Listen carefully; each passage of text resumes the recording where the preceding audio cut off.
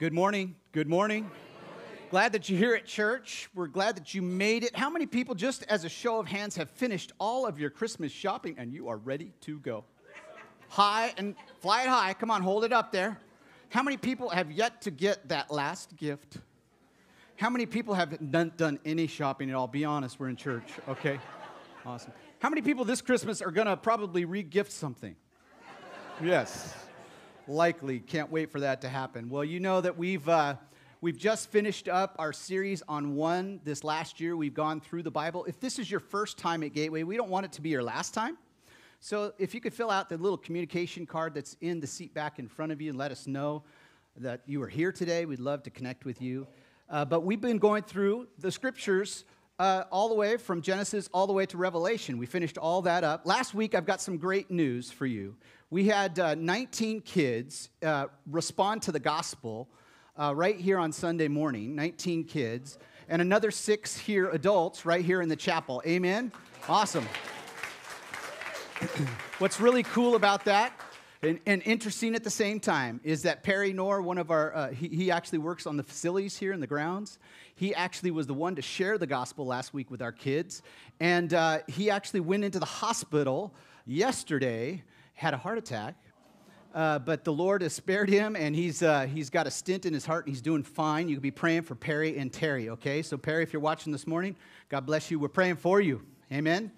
Many others, you've come with needs in your life today, and this message is just for you. We're going into the next couple of weeks. Hope has a name and Wonderful Counselor. You heard it read up here by the little kids, Isaiah 9. So if you've got a Bible, go ahead and pull it out. If you don't have a Bible, there's a Bible in the chair underneath your chair. And if there isn't one out in the courtyard, you can go on your phone. I'm letting you go on your phone right now. But again, some of you who are older, get off that word game or Angry Birds. And those who are younger, stop playing whatever it is that you're playing. Okay, and get on the Bible. All right, so we're in the Bible. We're going to go to Isaiah 7, Isaiah 9, and eventually Hebrews 4. So I know that's a big gap. You got enough fingers, you can do that. And with your device, obviously get there. So again, we're going to look at a prophecy today that was actually given. It would take place 700 years. Ultimately, it would be fulfilled 700 years after it was given. So many people in our culture will have this obstacle when it comes to the Bible, right? And you've heard it, a common objection. The Bible is not relevant to my life. And they'll use things like this. The Bible just isn't relevant to my life. It doesn't really address real people, some will argue, with real situations. It's just a nice, sentimental book, and especially around Christmas time, it seems neat and everything. But many people will say this. You know, I like the quaint stories about Jesus, and we have one of those little manger scenes at home, but I've got real problems, and I need real solutions. I've lost my job. My marriage is a mess. I have chronic pain in my body. How can this little prophecy really help me? How can the Bible itself help me? Maybe some of you are saying, I just want my loved one back, and so when I'm around Christmas time, I have no joy. Look, people come with pain all the time.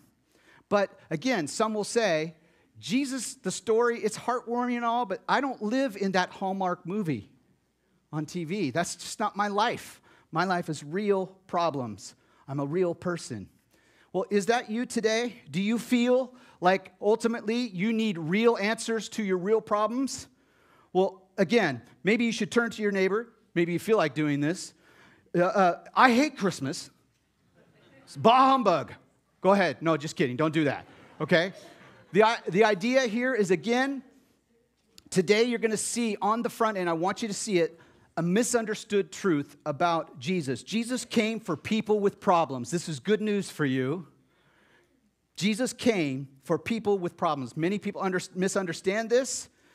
And I know I've never really been guilty of being deep, by the way, in my sermons. It's really basic and pretty, at least for me, cut and dried. But let me give you something really, really deep. Now, think about this. Every miracle in the New Testament, when you read through all of those things, every one of them started with one thing. Started with a problem. Wow. Wow, and that's good news for some of you. Listen, sometimes it was hunger, sometimes it was poverty, sometimes it was brokenness, sometimes it was even disease or death. That was the problem. And in case you miss it, anything else that I say today, Jesus came for you in the midst of your problem. He came for people with problems, and that's good news. Hallelujah. Now, how many people are a candidate for miracle today? You may say, I got problems. I got all kinds of problems. Some of you came in today and you were just singing, Noel, Noel, Noel, deck the halls with bells. I mean, the joy is in you and your warm little heart, but maybe that's not everyone here. Maybe you're trying to find that joy. You're trying to pick that back up in your life somewhere. By the way, if you have no problems at all, just call the church office. We will be glad to give you a problem. We'll be glad to do that. We've got lots of problems out there. Listen, no problem, no miracle. No problem, no miracle. You got a problem, you're a candidate for a miracle. Hallelujah. And I think God brought you here for a reason, to hear this message. Don't check out. Please don't, because there's hope for you, and hope has a name. We're going to see it today. Wonderful Counselor. So, are you at Isaiah 7? Isaiah 7. You've been there. I've given you plenty of time to do this, right? You're still trying to find Hebrews, some of you. I understand, right? Again, there's a hope that God gives us. Hope has a name. God's greatest gift to us with his son, Jesus. That's what we're celebrating during Christmas time. This is one of the most famous prophecies about the Messiah. Isaiah 7:14. Therefore, the Lord himself will give you a sign. The virgin will conceive and give birth to a son, and will call him Emmanuel. What does that mean? God with us. Now, we don't have time to go through all of 7, 8, and 9, so I'm going to take you forward to 9, verse 2. Chapter 9, verse 2. So move to the right to 9, verse 2. The people walking in darkness have seen a great light. On those living in the land of deep darkness, a light has dawned. You have enlarged the nation and increased their joy. They rejoice before you as a people rejoice at the harvest, as warriors rejoice when dividing the plunder. Verse 4. For as in the day of Midian's defeat, you have shattered the yoke that burdens them, the bar across their shoulders, the rod of their oppressor. Verse 5. Every warrior's boot used in battle and every garment rolled in blood will be destined for burning, will be fuel for the fire. Did you ever hear this before the next verse? You probably never heard that in context. We'll talk about it. Verse 6, here's the famous verse. For unto us, or for to us, a child is born, a son is given, right? And the government will be upon his shoulders. Are you singing the song yet? Okay. And he will be called Mighty God, Everlasting Father, Prince of Peace. These are like little duets here, right? Wonderful Counselor. So Counselor, God, Father, and Prince. All those others are descriptive of him. The first thing I want you to see about this prophecy is to understand this. This prophecy was not given at Christmas time. All right, some of you remember this when we went through the Bible. It dated all the way back to 730 BC. King Ahaz, everybody say Ahaz, wasn't a great king. He was kind of an evil king for Judah, the southern kingdom of Israel. Ahaz was really nervous at the time because he was wondering how to defend himself against Assyria. Assyria was threatening to attack Israel. And so he's thinking, well, how do I defend myself? How do I create alliances with other countries so we can be defended? And he was nervous about this. So God sends a prophet named Isaiah, that's the book, to tell him basically, I'm going to paraphrase, don't worry about the alliances, I will protect you. But that wasn't convincing enough for Ahaz. So again, Isaiah would say, look, I'm going to give you a miraculous sign. God's going to give it to you to prove that he will protect you. So verse 7:14 is the virgin will conceive and give birth to a son and will call him Emmanuel, which means, again, God with us. Now, I want you to pay attention to prophecy. Wake up. Don't fall asleep. If you need to go get some good coffee, it's right out there. Roger will tell you. Okay? Listen. Ultimately, when it comes to prophecy, there is a ultimate fulfillment, but there's also what we call a near fulfillment and a far fulfillment. So some of you have seen like the Cascade Mountains or maybe even the Sierra Mountains from a distance, right? It's been said like this. Prophecy, when you look at it from a distance, looks like one big mountain, one range altogether. But as you get closer to it, it's actually multiple mountains spread apart by miles. So the same is true when it comes to prophecy. It looks like one prophecy, but for one time, but then there's a gap of time from the first fulfillment to the ultimate fulfillment. As this day, like, why are you telling us this? Actually, contextually, we see in chapter 8 that there is a child that is born, But I want you to see this. The birth of Jesus deals with the root of our problem. This is why he's telling us this right now in Isaiah. Deals with the root of our problem, which is separation from God. Not just ours, but the people of Ahaz's day as well, in Isaiah's day. All of our earthly problems ultimately stem back to a major, major problem. Now, that doesn't mean that whatever you're kind of in right now, that God is somehow punishing you for a specific sin, but it all goes back to God wants to fix our ultimate problem, which is separation from God. So again, what does he do? He sends a Messiah. But the problem is that there's something evil that's, you see it all the time. It's in us. And I know this is kind of nerdy, but J.R. Tolkien, you know, there's websites that you read all about his Lord of the Rings and of his other works. And Sauron, if you keep up on all of this, Sauron actually was known as a shapeshifter. Do you know what that is? He would basically turn into different shapes so that he could be whatever he wanted to. And Tolkien's using Sauron, again, characterizing evil as a shapeshifter. Evil changes. You're saying, you lost me on the Tolkien thing, but I'm trying to hang with you, Pastor. Okay, let me give you something very, very, very real today. Everyone has a device, a mobile device. If you've got one, just hold it in your hand, just right here. Just show me you got one. I got one. Yeah, mobile device, right? Yeah, you remember like 20 plus years ago when I was like 2. I grew up with like a corded phone, right? You remember those corded phones? My sisters had the long one because they were talking to boyfriends in the bathroom, right? You remember all that? And my first cell phone came with limited minutes. Do you remember that? And you had this huge antenna. And all it did was make phone calls. That's all it did. Now, a mobile device can do more things now than I could have ever imagined back in 1997, wherever I got my first one. Technology has solved a lot of problems. Wouldn't you agree? Lots of good problems. Some of you are like fact-checking me already on Isaiah. So you could do that on Google, right? You do all kinds of problems. But it's also created all kinds of new problems. Many of us are more secure than we've ever been before. We can watch our kids walk out of school and home or drive or where are you? And we catch them, right? You know, like we can monitor our house and our bank account. But we're also vulnerable to identity theft. It happened to me last week. You know, somebody taking your information and hacking and using it. People using our information for wrong reasons. We're seeing it in the news now. Look, I can stay connected to my family, but my device can also pull me away from my family when they need me. I know, Shay reminds me, okay? I can post a Be Real. If you don't know what it is, I'll have somebody explain this to you later that's under 30. If I could post a Be Real just to prove that I can be real, right? Or at least look like I'm being real, right? The question is, have these devices had a net positive or a net negative on our society? Which have they been, positive or negative? How many people say positive? How many people say negative? How many people say, I don't like raising my hand? So, okay. Again, why does this happen? Despite all the awesome things that technology can do, technology is not bad. It's what we do with it that's good or bad. But what happened? How come they haven't really helped us? Ultimately, it's the source of darkness that's within our own hearts. And evil is a shape shifter. Because the source of darkness is within us, advanced technology cannot change the heart, and it never will, just like politics. You cannot legislate morality. Technology just creates this new shape for the shadow of evil to fill. Listen, Martin Luther says that the human heart is bent in, curved in on itself, which basically means that we are radically self-absorbed. Take a look. We take little pictures called selfies, usually on an iPhone.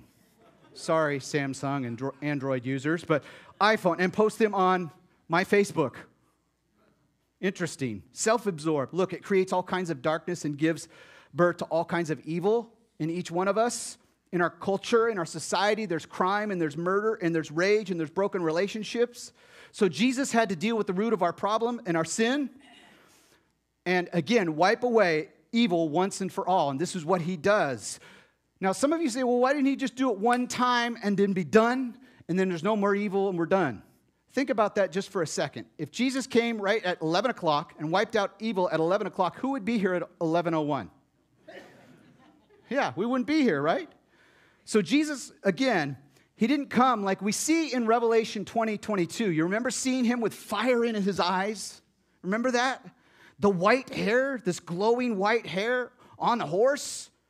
He comes actually not as that warrior to defeat our problems, but he comes as a baby who would be born like us, to live the life we were supposed to live, to die the death that we were condemned to die, so that we could be rescued from the curse of sin that's at work in each one of us, to break the power of sin once and for all. So the birth of Jesus defines, I want you to see this, the relationship he wants with you. Did you know that Jesus wants a personal relationship with you? He wants a relationship, and these are relational names that are given in Isaiah 9. 4 of them: Wonderful Counselor, Mighty God, Everlasting Father, the Prince of Peace. Wonderful Counselor. We're just going to talk about that today.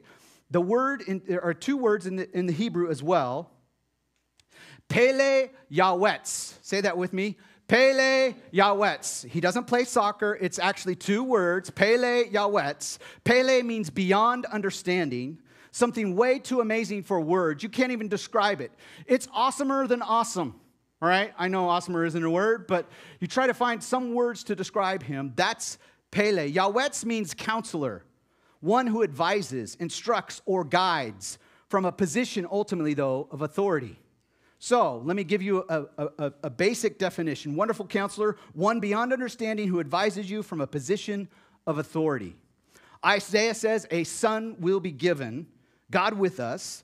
He will be called Pele Yawetz, Wonderful Counselor. Say that with me. Pele Yawetz. Remember that, because you're going to need, if you don't already, a wonderful counselor. Now turn to Hebrews 4 in the New Testament.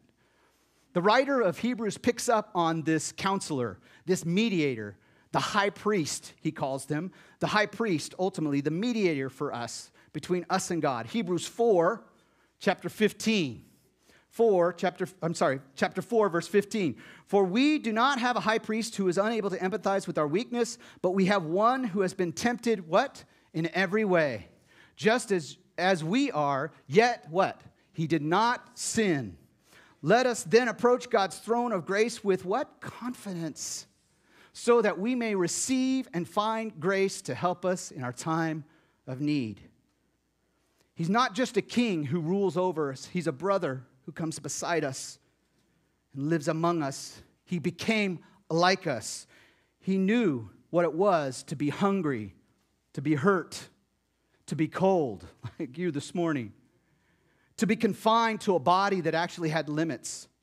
So what I want you to see is this truth, that Jesus understands you because he became like you. God became human. How is that possible? Theologians come up with all these terms. One of them is called the hypostatic union. Everybody say that with me. Hypostatic union. What is that? It's 2 natures in one person mixed forever. That's about as short as I can make it. The hypostatic union. It's also called the incarnation. God taking on flesh. Jesus being both God, perfectly divine, and man, human, and 100% human. Yet Hebrews says that he experienced what we experienced. That means he walked through everything that you've ever walked through. Think about this. He experienced whatever it is that you're experiencing right now. He knows loss. Listen, I know this to be true at Christmas. It's happening in my life. I wish there was someone else at the table this Christmas. Yesterday, when I got this call from Perry, I ran into someone else, a young person in our church here, working at the store. And this is her first Christmas without mom. And it hits me all the time when I see those of you who have lost your partner. And you know loss. And in fact, Christmas is really hard for you. And can I tell you that your Savior understands loss? And he's right with you in it. He may not be able to totally take away that pain and that grief that you're suffering, but he's with you. Somebody say, he knows. He knows. He understands you because he became like you. But why would Jesus ultimately do that to himself? Why would he get dirty and grimy in a stable that did not smell like cinnamon? Why would he do this? Why? So that he could bear the rejection and poverty that you and I deserved. So that when you come to him, you can come to him with what? With confidence, knowing that God's not going to judge you because all that judgment for your sin was laid on Jesus. Isaiah says, 53, surely he took up our pain and bore our suffering, and yet we considered him punished by God. Listen, stricken by him and afflicted. But verse 5 says, but he was pierced for our transgressions. He was crushed for our iniquities. And by his wounds we were healed. Or the punishment that brought peace, was upon him. He brought it all on him, and by his wounds we are healed. As your wonderful counselor, he understands you because he became human like you. Along that same line, Jesus sympathizes with you in your pain and your temptation. Some of you are struggling deeply about your pain and even in temptation. Listen, Jesus, he is this wonderful counselor that comes alongside you and listens sympathetically because there is no suffering or pain or confusion that you would go through that he has not gone through. He can guide you with expert advice. Again, Hebrews 4, for we do not have a high priest who is unable to empathize with our weakness. He's able. But we have one who has been tempted in every way, yet just as we are, yet he did not sin. Listen, some of you here today, if you were really honest, you're in quite a pickle. Your problems are huge. You're in a time of need. And you came to church and you were wondering why you should even come, and the Holy Spirit brought you here. And he wants to speak to you in your time of need. Your greatest time to come to Christ is in a time of need. Wonderful counselor. The good news is that you have one who is here to help you this morning. He is to be our Pele Yawetz, right? The wonderful counselor who came for people with problems just like you. I want you to see that Jesus guides you with expert advice. This wonderful counselor is not like this friend that you call up on Friday nights, and you're like, oh man, I've just had such a hard week. It's been so tough. And that one lady, she's like, and the other person's on the other end like, yeah, oh, that's tough. That's hard. Yeah, I hate her too. No, that's not your counselor, right? That's not all. Again, some of you, you know this. You can bring your worst problems to him, and he shows you. He shows you how to work that out, and he walks with you in it, even though he may not solve it in the moment. Listen, Jesus conquered death and the grave. He gave the enemy of your soul a death blow. Don't you think he can handle your problem? Absolutely. Absolutely. He can get you through this. Part of why, listen, here's what I know about myself. Part of why we doubt is that we're not really sure that God is good. We have to settle that in your heart. God is good, and he's for you. He made you. He made you. And you're not really sure, though, how God feels about you. Many people feel this way because they think that God is holding on a grudge because of their sin or their lifestyle right now. And somehow they're disappointed that he's disappointed in them. So even when God blesses and even when God answers, they're waiting for the other shoe to drop. Have you been there? Just waiting. Listen, the power that he gives you is the power and ability to see the gospel clearly. Listen, Jesus guides you, and he gives you, what he gives you is no longer based on your merit, because Jesus paid it all. He died in your place. What that means is that the other shoe dropped, but it dropped on him, and he's taking care of it all. That's why you can come to him with confidence. You got to depend on his grace and trust him, because Jesus knows exactly how to guide you out of the mess that you're in. You may not even know ultimately all the problems that are going to be faced with you even in this next year, but he will reveal to you how he's weaving all these things together for your good and his purpose ultimately. Now, I remember when my dad passed away in the hospital, and I prayed a prayer every single day. I was there with him, just praying this prayer: God, heal him. God, heal him. God, heal him. God didn't heal my dad in this life, but he healed him for the life to come. That doesn't help my broken heart. It still grieves. And I talked to my mom. She still grieves. My sister's still grieving. My kids still grieving the loss. But I know this: I will see him again someday. Amen. Wonderful counselor comes alongside you, and he speaks words of hope. But you've got to be open to his direction. You've got to be open to his word, the Bible, so that he can speak to you. So let me give you some guidance, if you will, just a few things. And again, this is not an exhaustive list. Some of you need these how-tos, so I'm going to give them to you. How can you get help from the wonderful counselor? First of all, be honest with him. Be honest.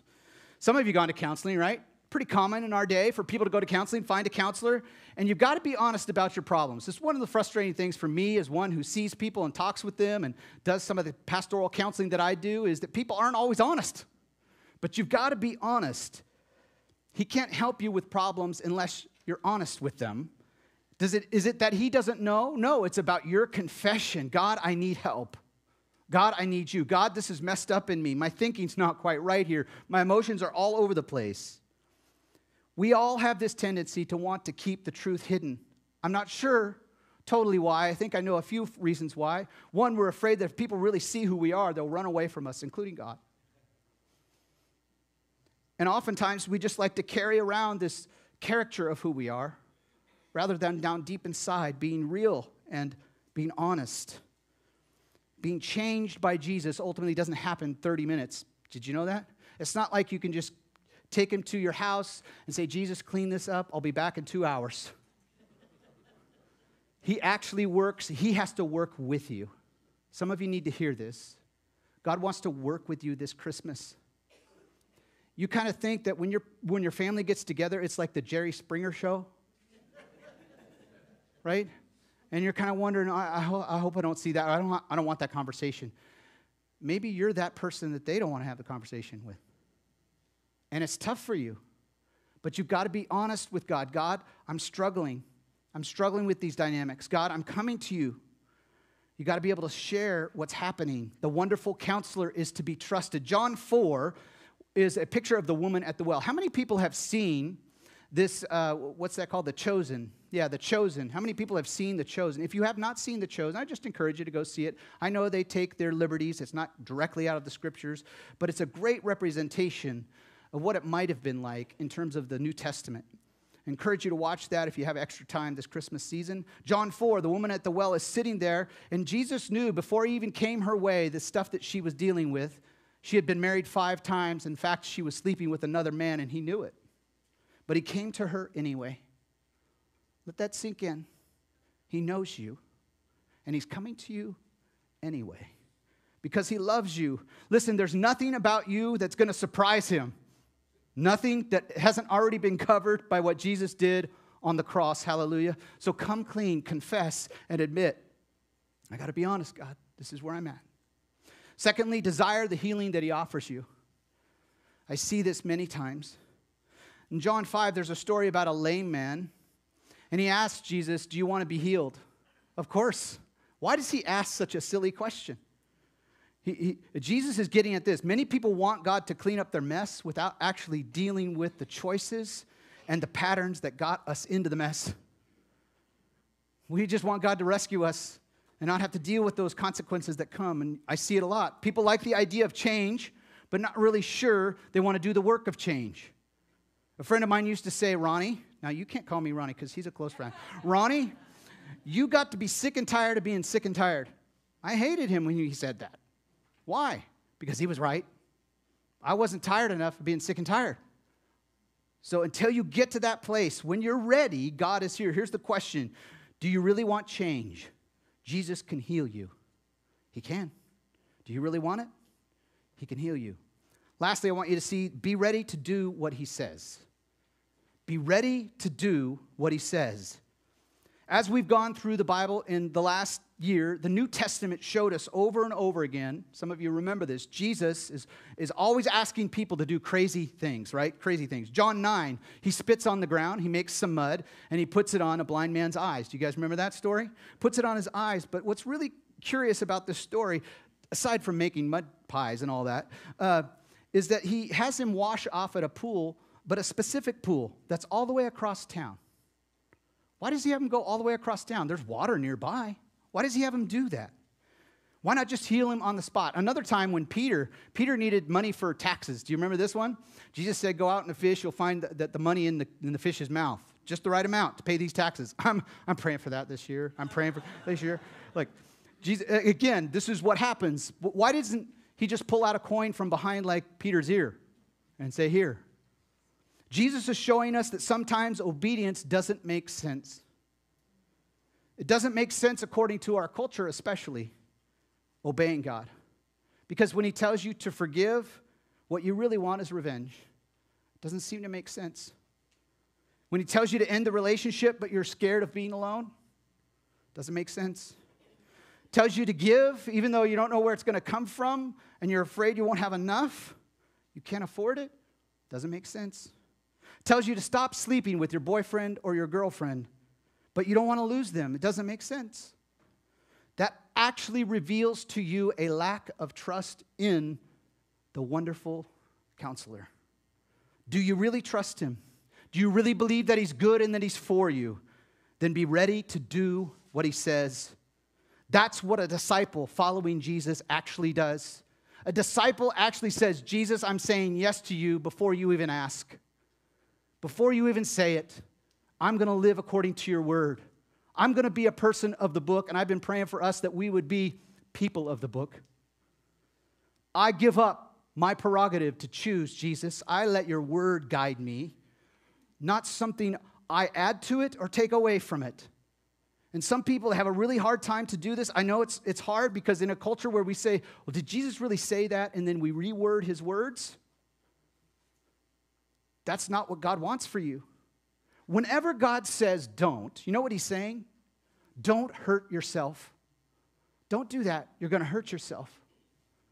And sometimes we get confused, like he's taking our will and choosing for us, and somehow we're losing power. But the secret to the Christian life and power in the Christian life is called surrender, folks. Surrender. Like the rich young ruler, some of you have everything. And God comes to you. The rich young ruler came to Jesus and said, you know, what must I do? What else can I do to earn my way? It really is what he's getting at. What do I have to do? I've got everything. And Jesus says, sell all your possessions and give to the poor. What was his response? Do you remember? He walked away sad. He couldn't do it. And really it comes down to it, are you willing to surrender it all? This is the life that Jesus is calling you to. Surrender. Come to him. God, you know better than I do. I'm sorry, I've been playing God way far too long than I should have been, and now I come to you and I surrender my life to you. Are you willing to be honest with him? Do you really want to be healed? Are you ready to do whatever it takes? The great part about this season that I'm reminded about Jesus is that it's not that he solves all my problems, but that he's actually with me in the middle of my problems. He sent me a helper. He put me in a family. People who love me. And God does this for each one of us. And then I see how wonderful he is, despite going through my problems. Do you understand? His presence with you is far better than any of the solutions that you're looking for. Amen? Every head bowed, every eye closed. If you're here today and you're in a pickle, you have a problem, nobody looking around, just you and me, I want to pray for you. You're saying, I've got a problem and I'm willing to come to Jesus right now. I'm humbling myself. I'm surrendering right here. I'm going to do it his way. I've been doing it my way for a long time, but today I'm doing it his way. If that's you, just raise your hand. I want to pray for you. Yes, yes, yes, yes, yes, yes, yes. Yes, you're in line for a miracle. Come on. Anyone else? Yes. In the courtyard. Yes, yes, yes. Let's pray. Father, you know that we are a problematic people. Thank you, Jesus. Thank you right now in this room. Holy Spirit, you're working in ways that Ron Marsh never could do. You're working on the heart. So we just pray, Lord, as we come to you and surrender, that you would fill us, God, that you would comfort us, wonderful counselor, that you would come alongside and heal and restore, God, in Jesus' name. You would give words to speak to family members, God. You would restore relationship. You would take the brokenness, the hole that exists, and fill it with you. And Father, if that solution doesn't turn out the way that we want it, Father, we confess we are going to hang on to you and look at the wonder that you provide us and being our counselor. Father, just be with this church. God, we pray in these days ahead that we could share this message to people who are hurting outside these walls, to let them know that you've come, Jesus. You've come for people with problems. Thank you for your love for us this morning. In Jesus' name, amen. If you're really struggling today, I'm going to offer this to you. I know Shay and I will be up here. We'll ask some of our leaders if they're willing to pray with you. I got to say this. Something happens when people pray. God moves. And you can solidify that commitment today that I'm looking for change. I'm wanting God to solve, yes, but I'm willing to work with him. And we'll be up here after the service. Let's stand and sing this next song.